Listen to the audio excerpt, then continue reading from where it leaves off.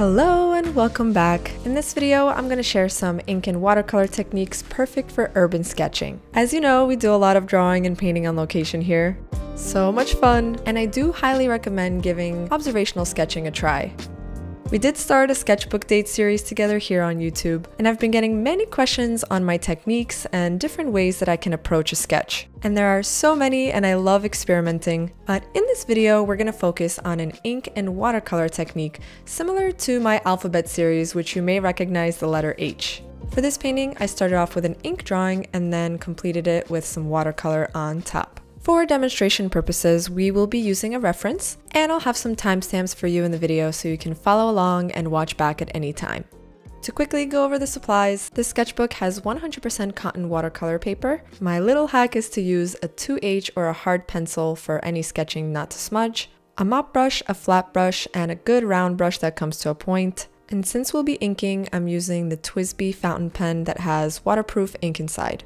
And of course, we can't forget our watercolor paints. This is a palette with pigments I put together, and if you're curious on that exact setup, I have a video on my channel for you to check out. I've also recently started preparing 2 glasses of water, and it's been helping my workflow, especially when it comes to watercolor and keeping things nice and clean. Feel free to prepare whatever supplies you love, and now let's take a look at the reference.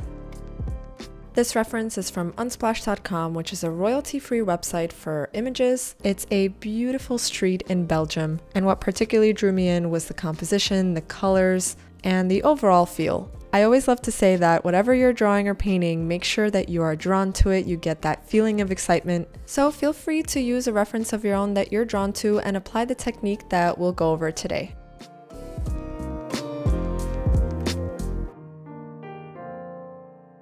Starting off with our pencil, let's begin our sketch.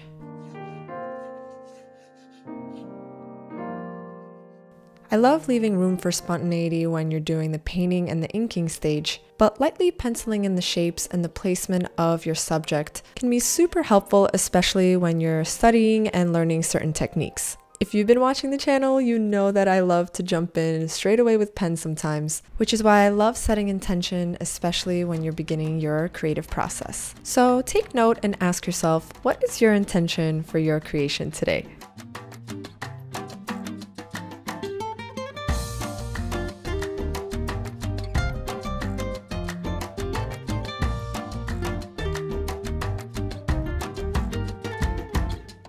On this scrap piece of paper, let me just show you the kind of technique we're going to focus on today. Since the sketch is complete, we will be inking in the sketch. Here's just a random shape with some cross hatches. To quickly demonstrate the difference of a wet on wet technique versus wet on dry, here I'm just going in straight with my watercolor on a dry piece of paper, and this is great for layering and adding details.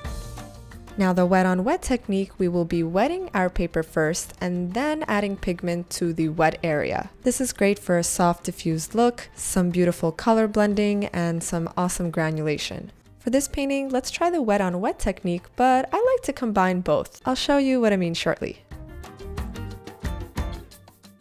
Grabbing our ink pen, which has waterproof ink inside, using waterproof ink will allow it not to smudge when we begin painting watercolor on top. Depending on the look you're going for, I really love having sort of a messy, include line variation so that there's a little bit of character and personality in the line work as well. If you've ever seen certain sketches or different artists with different line work, the personality shows through even in the brush strokes, which is why I like to say that each line has a character kind of its own. So think about the energy and feel you want your lines to have. Try and experiment with some variety, maybe some dots, maybe you want to include lighter lines, a little bit darker. This will create a lot of depth and dimension to your drawings and paintings as well. So as you're inking, don't even be afraid to change up the drawing a little bit from your pencil. The pencil is there for guidance and there are no mistakes, so feel free to change it up, go over it, and create even more dimension and personality as you go on. Let your voice come through in your sketches, get loose with your mark making, and let your pen just dance on the paper. And if it helps to put on a song or something, that's a great idea for some inspiration too.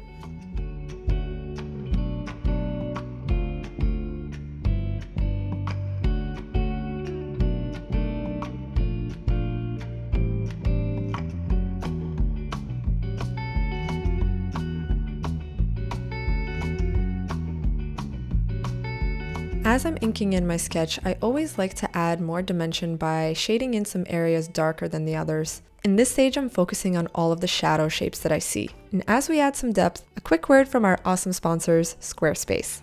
For the past few years, I've been managing my shop, building my business as a full-time artist and art coach, and many thanks to Squarespace and their all-in-one platform and their award-winning templates that allow you to fully customize your portfolio and your shop. I loved how user-friendly it was for me to get started, and I'm super glad I did it early on in my career because I was able to direct people to a place where they can view my shop, some of my sketches, and simply get to know me better. And to this day, one of my favorite features is how mobile-friendly the templates are. And it was cool to know because the analytics let me know that most people are going on their mobile devices. Try it out by going to squarespace.com, and when you're ready to launch, head to squarespace.com/JessCarp for 10% off your first purchase of a website or domain. Now, since we have a nice spread going, let's swatch out our color palette. So this way we get a good feel of the colors and pigments we're going to use for this exact painting. Personally, I also love to do a mini thumbnail painting or sketch on the bottom left corner. Totally optional, but it's a great way to get to know the pigments and just get a good little trial round. And for me, it allows me to let go of perfection and loosen up a little bit. That's the beauty of the thumbnail phase and the sketch phase.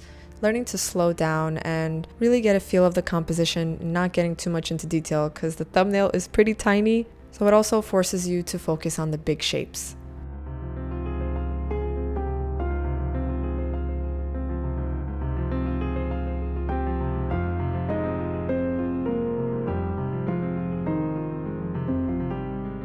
Let's take a clean brush and some clean water.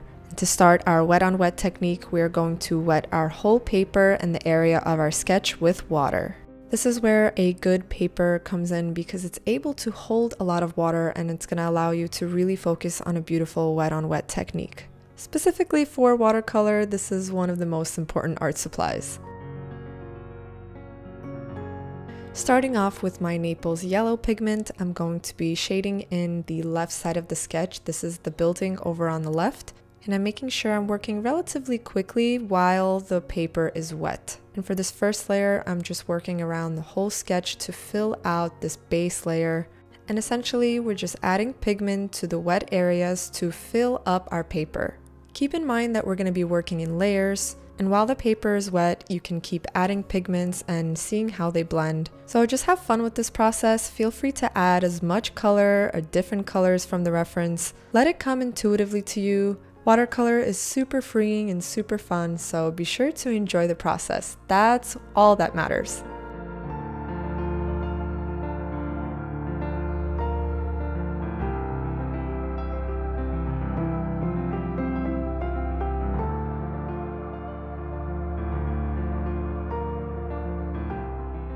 Once the base layer has dried, I begin adding more shadow tones and working my way from light to dark. I love using deep purples and deep blues, and these next few layers are where we focus on building up color, building up value, and this requires some patience, so just be patient with yourself and just take your time.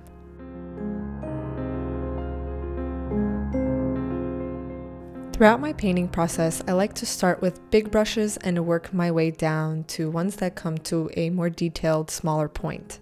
Starting off with your biggest brushes allows you not to jump into detail right away and just really focus on the big picture before jumping into those tiny little crevices.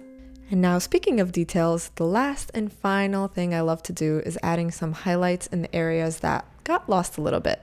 Another way to go around this is to use masking fluid, but like I said, there's tons of different ways and approaches and techniques to art, so just feel free to experiment with all of it.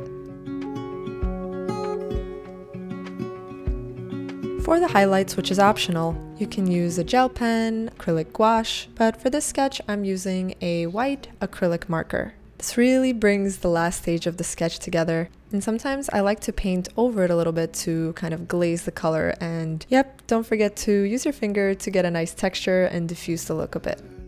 If you like this process and you want to learn some real-time tutorials, I have some videos on my Patreon, and we also do live events together where we break down the process nice and slow. There's a full library of worksheets, tips, and exclusive videos for you guys on there, so if you want a little bit of extra goodies, you can definitely check that out.